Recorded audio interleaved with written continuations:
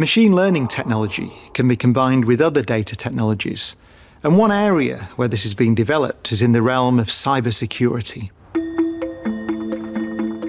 At Cardiff University, a research team led by Professor Pete Burnap is combining machine learning and cybersecurity to develop detection and prediction models which can identify different categories of cyber attack and automatically block them.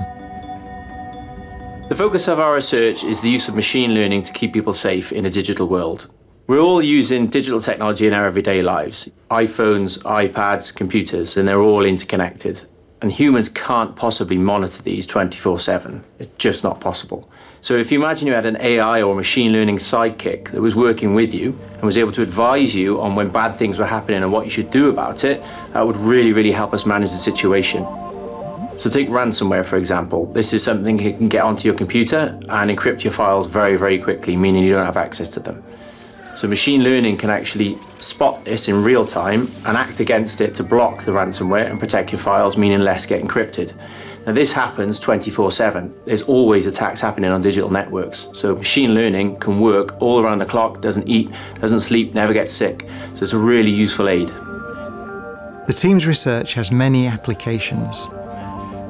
Cybersecurity is going to affect every person in everyday life. This is because more and more digital technology is used in transportation systems, in banking, in hospitals and healthcare. There's no getting away from it.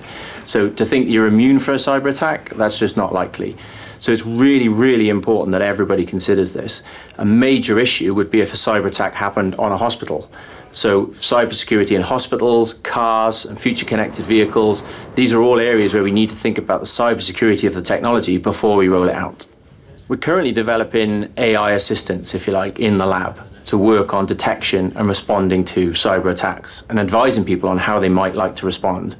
There's a massive commercial market for this, and this is where we see it going in the next 5 years. The translation of research from the lab into practice, monitoring people's digital networks and advising them on how to respond in real time.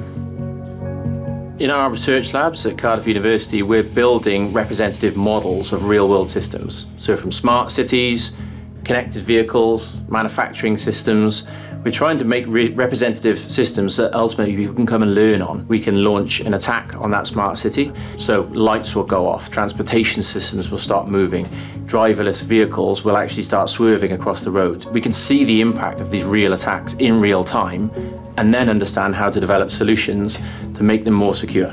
Another example is our connected vehicle. So this is a driving simulator game, computer game, but behind the scenes is a real-world operating system that would be used in a connected vehicle.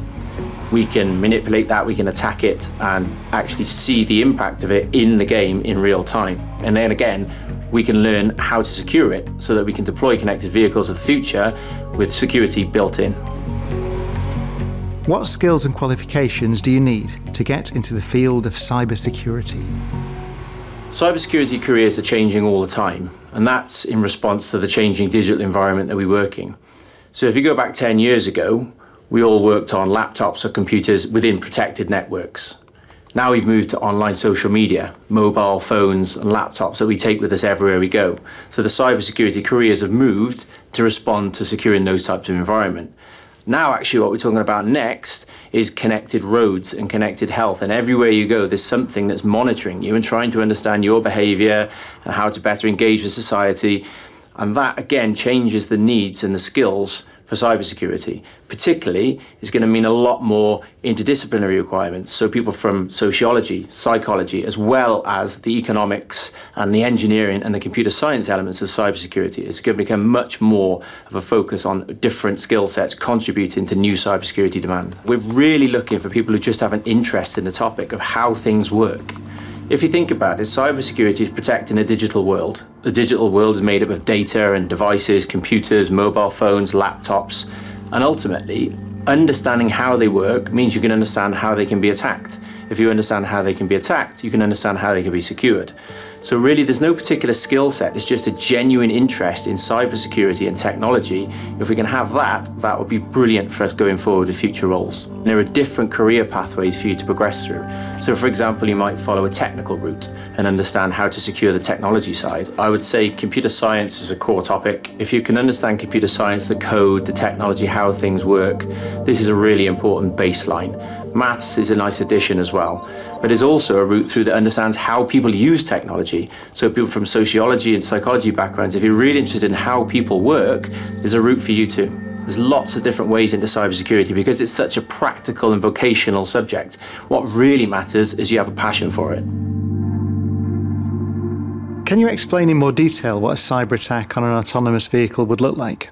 I can, yes. So autonomous vehicles, as you can imagine, they're full of digital sensors. They get data, they receive data, they make decisions based on those. Now, what that means is that because they connect to the internet, people can send in incorrect data, confuse the sensors. Then what we're often seeing is attacks on the vehicles, robberies, etc. So that's a huge problem. Another thing that everyone's, I suppose, more versed in is GPS. So you can attack GPS systems, send a vehicle in a completely wrong direction. So a cyber attack could be just open the doors, unlock the vehicle, for example. Absolutely. You know, I think a few people have said recently that, crime has moved online, which is effectively similar crimes, but now digitally enabled, and effectively cybersecurity is just trying to prevent that. And then I suppose you talked about autonomous vehicles and all the sensors, but we all have those sensors in our houses.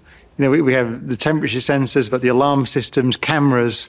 So do you think that threat of cyber attack will put people off automating their homes? Well, as you say, we have a lot already in our homes. We've got Alexas, we've got digital cameras, we've got phones and laptops, etc., which are all connected to the internet. And I think the one thing that we need to get across in cybersecurity is to be aware of the threats that poses. Yes, it's awesome. It's great. We can see our doorstep, we can see all around our house, we can get things all automated by digital assistants. Amazing stuff. However, we've got to think of it in terms of, if you saw a dark alley, you wouldn't naturally just walk down that alley. You'd think, hang on a minute, where's the risk? Where's it coming from? What am I exposed to?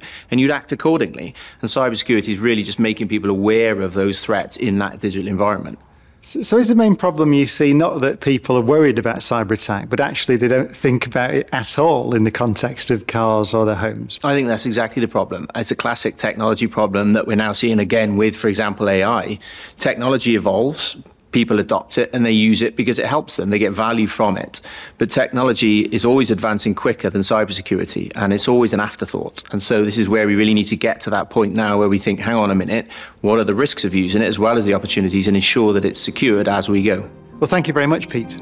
You're welcome. Thanks for having us.